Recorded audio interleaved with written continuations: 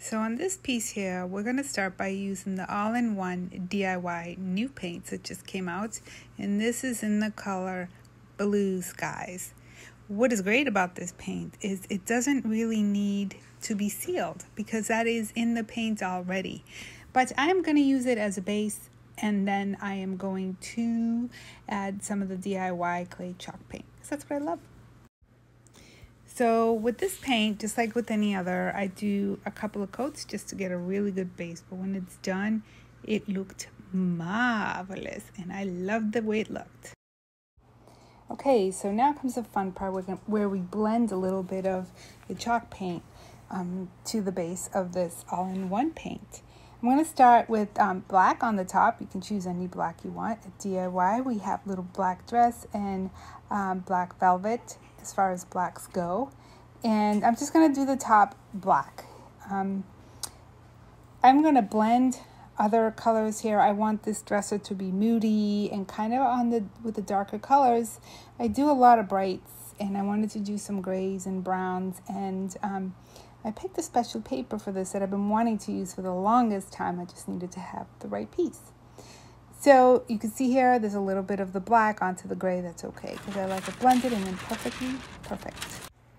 So this is the paper I've been wanting to use for the longest time, and I'm going to put it right on the front of this piece. And instead of using Mod Podge, I'm going to use the clear liquid patina, which is a sealant and also acts as a Mod Podge type product.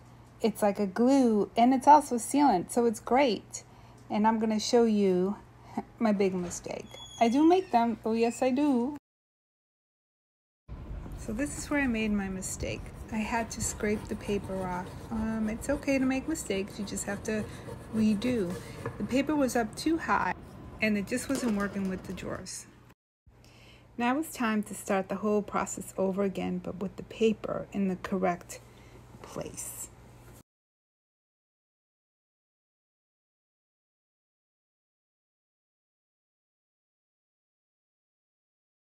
Now it's time for a little sanding of where the paper came off, or a little touch up of the paint, and we can continue.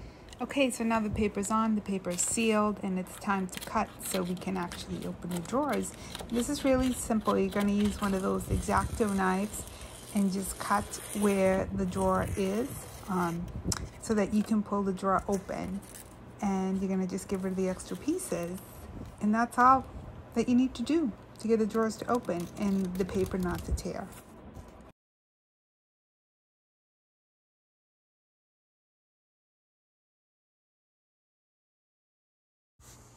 Now this part is just all about blending and trying to make the front of this piece look like it was meant to be there, and it has always been there all the time. So you want to blend the paint onto the paper. Yes, you can paint on paper, and remember that we did seal it with the clear patina, so it's nothing bad is going to happen to it, but we want to blend the paint and make it look like it was just always this way.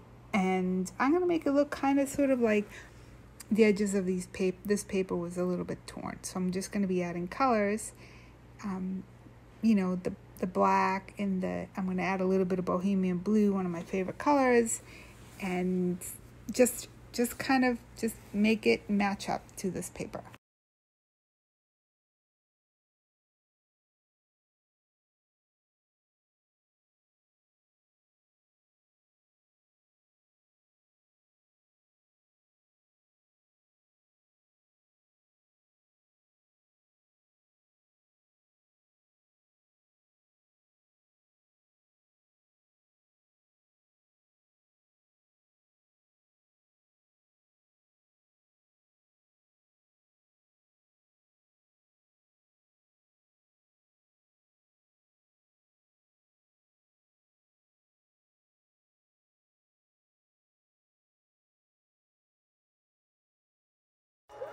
Okay, so now we're going to move on to the sides. We're going to do a little blending on both sides of this dresser. Try to get it to match up to the front.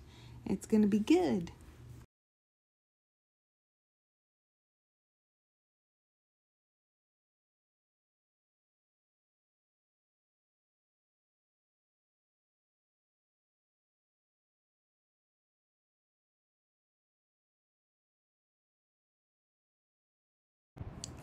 Now here comes the fun part. We're going to add some golden ticket to Artistic Studio pattern roller, and we're going to make a little pattern here on the side. And I know it's hard to tell here from this camera angle, but it's faint and it's subtle and it's just really pretty, and it adds that little extra special touch to this piece. We're also going to do it to the front top drawers.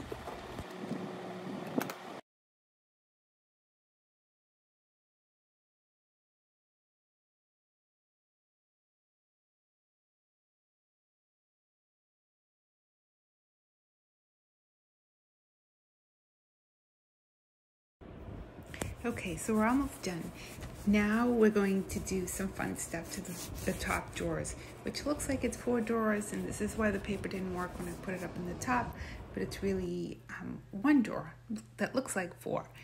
So what we're going to do here is we're going to do a little bit of blending with our hands. So I guess essentially it's finger painting. Okay, so here we go. We're just going to use all the colors that we've been using. We're just going to blend them in.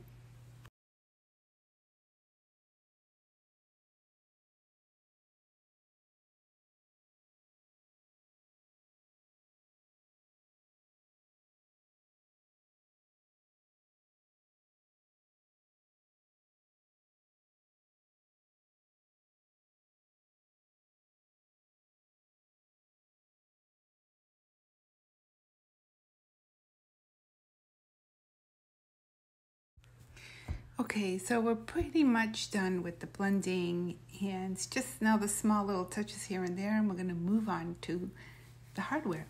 Yeah, because we're going to paint some of those too. Okay, as for the hardware, I found these really pretty glass and goldish copper hardware for the top drawers. I love them. I wasn't sure if they would work, but I think that they do. They blended nicely with the gold that I put on the drawer. I think it just ties it all in. But for the hardware that we're going to use on the other drawers, I just found these regular dark brown hardware, and we're going to blend some dark and decrepit. Well, I blended a lot of things. I blended the black and the dark and decrepit and some of the gold and gilding wax also on the on this hardware to make it match the top hardware on the dresser.